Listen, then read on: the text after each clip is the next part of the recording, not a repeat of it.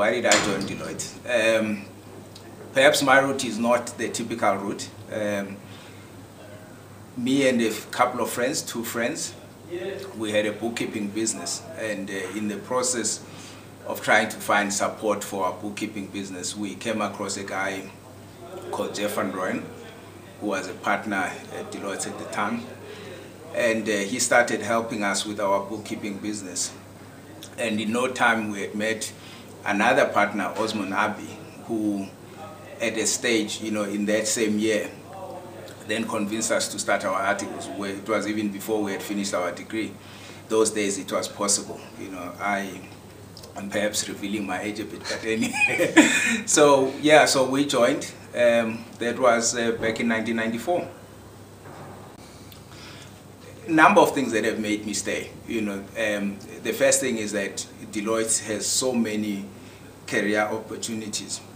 I've been in audit, I have been in FIST audit, I have been in corporate finance now, I've been involved with public sector. So although I have been in the firm for 17 years, it feels like I've done different jobs over the time. So that's the first thing. The second thing that's made me stay are people. Each time I thought about leaving, there was always someone who had looked after me, who made me stay, and in time, I had also convinced people to stay, so I felt an obligation towards those people that I had convinced that this is a great place, so I couldn't tell people that this is a great place and then I ran away, What makes Deloitte stand out? I think it's culture. We have a very unique culture. We have a go and get it culture. We are a team, so that's possibly the biggest thing that stands out.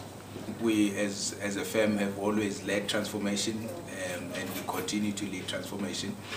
But transformation is not, unfortunately, one of those things that is a destination. It is a journey, so you must keep trying to reinvent yourself and making sure that you stay relevant. So we've definitely led transformation and are successful with our transformation initiatives.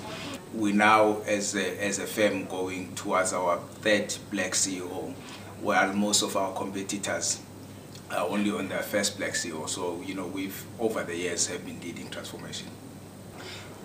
It's difficult to prescribe what contributes to success, but the only thing that you can do is to be true to yourself. There are obviously some core fundamentals like hard work, making sure that you are very good at what you do, making sure that you are good at developing people, because that's also part of what contributes to any individual's success. So it's difficult to prescribe for an individual, but in one sentence I would say it's about being true to yourself. Personality traits, you need to be definitely a team player in this environment. You need to be someone who is hungry to do their best at every opportunity. So you yourself must have exerting standards that you want to live up to. We have a vision that says we want to be the standard of excellence as the firm. We would not be a standard of excellence if each individual did not live to that value of wanting to reach the standard of excellence in everything they do.